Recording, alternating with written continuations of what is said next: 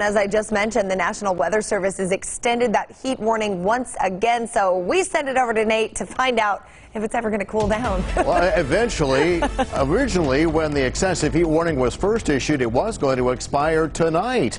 Well, yesterday it was extended until tomorrow. Now it's been extended until make that Thursday night. So here we have a great view, a couple of clouds here and there, but man, we are already way warmer than we were at this time 24 hours ago, up to 105 degrees at noon. No wind to speak of. Humidity is way down. The dew point is definitely down. It's 5 degrees warmer than we were 24 hours ago. So the excessive heat warning will expire tomorrow night for northwest Arizona, but for most of southern Nevada, much of southern California, now going to run until 8 on Thursday night. That is the first of our weather headlines.